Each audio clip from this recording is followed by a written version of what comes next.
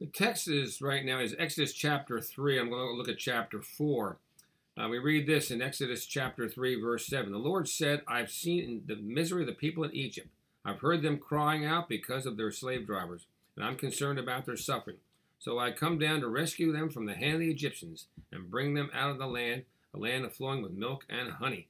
And we see from this text that God was well aware of the situation with the children of Israel. And then we read down to verse 11, but Moses said to God, who am I that I should go to Pharaoh and bring the Israelites out of Egypt? Now here God knows the situation. He's ready for a great thing for Moses to do. And what's the first thing Moses does? He right away brings excuses. This is not the Charlton Heston that we see in the movie. This man's really afraid. Now God responds to verse 11 and verse 12. And God said to him, I will be with you, and this will be a sign to you that I have sent you. When you have brought the people out of Egypt, you shall worship God on the mountain. Now we move to verse 4. Again, we see excuses. Moses answered, what if they do not believe me or listen to me and say, the Lord did not appear to you? See, right away, he takes a negative aspect of this. God has called him. Verse 12 says, I'll certainly be with you. But right away, he comes right here and makes excuses. Then the Lord said to him, what is that in your hand? A staff, Moses replied. The Lord said, I will throw it on the ground, and it'll become a snake. And he ran from it. See, he's even scared about that. Then the Lord said, reach out your hand and take it by the tail. And Moses reached out and took it by the hand, and it turned the staff back, and the stick back into a staff, the staff into a staff. And again, this is something God gave him. The staff should be a reminder that God is with him all the time. And then in verse 10, Moses says to the Lord, pardon your servant, Lord. Get ready for excuses again. I've never been elegant, neither in the past nor since you have spoken to your servant. I am slow of speech and tongue. So right away he comes back and says, I don't know what I'm going to say here. Then, of course, the Lord's going to respond to this. This guy's hard to convince. The Lord said to him, who gave human beings their mouth? Who make the deaf or the mute? Who gives them sight or makes them blind? Is it not I, the Lord? Then the next verse says, verse 12, now go and I will help you speak and will teach you what to say. God was going to tell Moses, I got a plan, I got it all worked out, I'm going to deliver you from the hand of the Egyptians.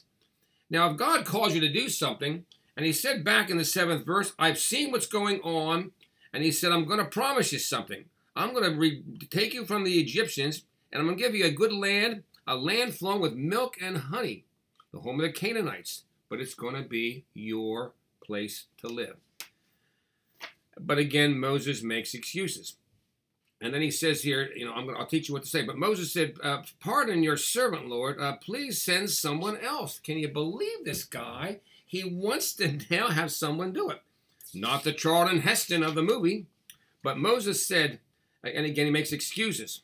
Then the Lord's anger burned against Moses and said, what about your brother Aaron the Levite? I know that he speaks well. He's already on his way to meet you, and he will be glad to see you. You shall speak to him and put words.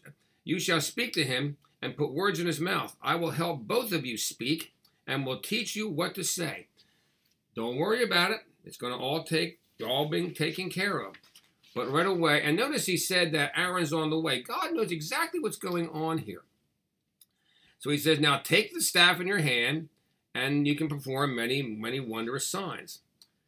It's interesting, and we've all gone through this. We feel that God has something he wants us to do, but we begin to worry. Right now with this coronavirus, people are really uptight about this thing. In all my almost 72 years, I have never encountered something where people are so afraid of something. And it is a serious situation. I've canceled church for over the years for snowstorms and stuff, but never for this. We are really being put through a test. But in a way, if you look at this situation with Israel and the hands of the Egyptians, it looked like a pretty hopeless situation. But notice, God knew it was going on, and he made a promise. And as Christians, you know what? As a church, God's going to be with us every step of the way. We need to assert the positive because God will be with us. And the promise of verse 12, and he said, I will be with you, and this will be a sign to you that it is I who sent you. When you have brought the people out of Egypt, I will worship God on this mountain. God is going to be with us every step of the way. It's kind of awkward. I've never done a sermon in a room like this before, and you can see all my stuff in the background. Hollywood would never approve of this setting. But I wanted to make this message for you, and we're going to make sure you get it. And again, we need to pray, because you know what? Just as God used Moses, unlike the Charlton Heston character who, was brave and mighty and all that kind of stuff, Moses was just a regular guy. And he didn't really have the ability to do things. But when we have God on our side, he'll be with us every step of the way. So don't panic. God is with us, and we're going to get through this. We may have a few things that are going to set us back. We're going to have to readjust our lifestyle. But remember this, the Lord hasn't changed. Scripture tells us Jesus Christ is the same yesterday and forever.